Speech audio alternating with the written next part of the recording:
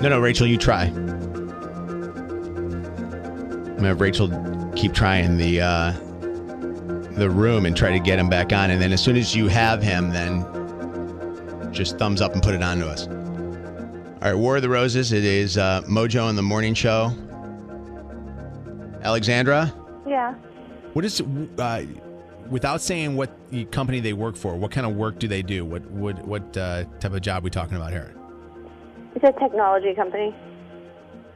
And she goes on business trips with him normally, or does he actually? No, she doesn't. He promised me she never would go on business trips with him because I just didn't like the way she looked at him. I didn't like the way she felt entitled to just go up and, like, put her arm around him. Like, they're way too buddy-buddy. She would do that with you when you were there? Yes. And what did he do?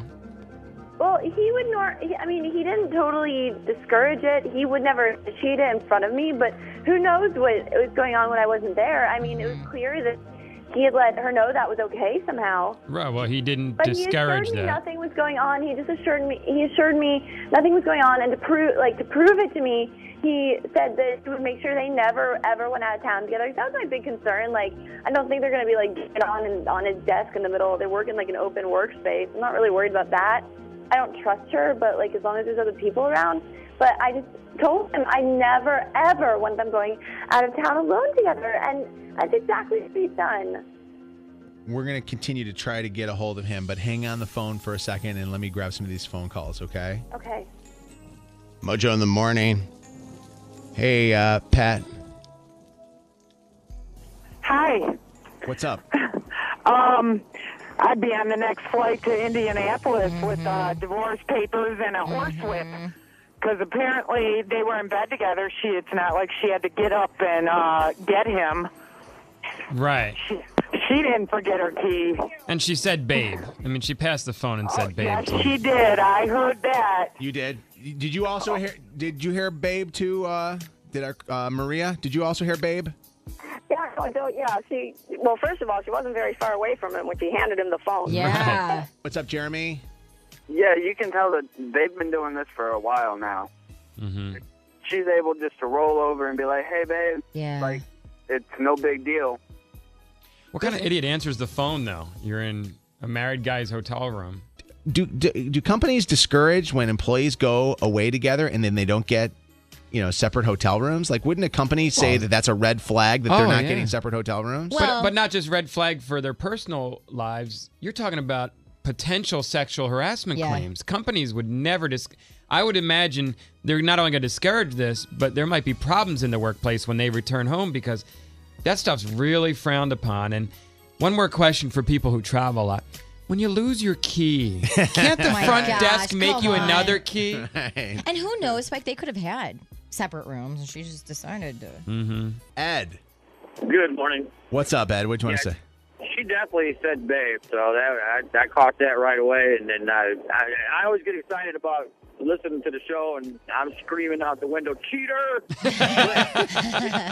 but yeah, she lost her keys. You get locked out of your room, you go to the front desk. Right. Say, hey, I got locked out. Unless she lost her key in his underwear, maybe. Well, yeah, that's about it, too. Mm-hmm. Yep. Hi, Jam. What's going on, man? Hey, you travel for work? Yes, sir. What would a company say about you sharing a room with a female employee that was not your wife? Well, they found out they wouldn't like it at all, I'll tell you that. And they see that, don't they? Doesn't somebody that does expense reports see that? Well, yeah, someone, of course, sees that, but I mean, they really wouldn't talk about it unless something big happened like that, like what's going on with... like a wife calls up and says, hey, my husband is having an inter-office romance. I don't think they would really care unless something happened like that. Candace travels and says that this actually is not uncommon. Candace? Hi. How are you? I'm good. How are you? They allow people of the opposite sex to share a room? No. I they thought... pair us up. No, they pair us up. Like, I'm in a group of 8 people, and there's usually 1 or 2 guys, like my supervisor, and then another person who's on my level, and it's just one other guy. Well, he'll get his own room. The supervisors get their own room, and then, like... They won't pair you up, though, in the same room with somebody of the opposite sex, will they? No. And my husband always asks me, he's like, who are you going to be sharing the room with? I'm like, definitely another female, and I tell them exactly where I'm going, and he calls my cell phone and whatever. We've joked here about the fact that we might be the only company I know of that encourages that, where I've shared rooms with Shannon and other female co-hosts because our company is so GD cheap that they don't care. And I would say, like, let's start a sexual harassment claim just to get separate rooms. There is not a chance that Chelsea would feel comfortable with me sharing a room with even, Rachel, Shannon, whoever. She would not feel comfortable with that. Yeah. It wouldn't happen. Real quick last call, Stacy.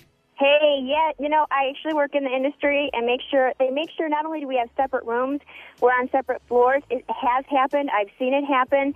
I'd had one girl do a Kim Cattrall. She went there with the wig, knocked on the door, pretended the room service, busted her husband right there and then. No way.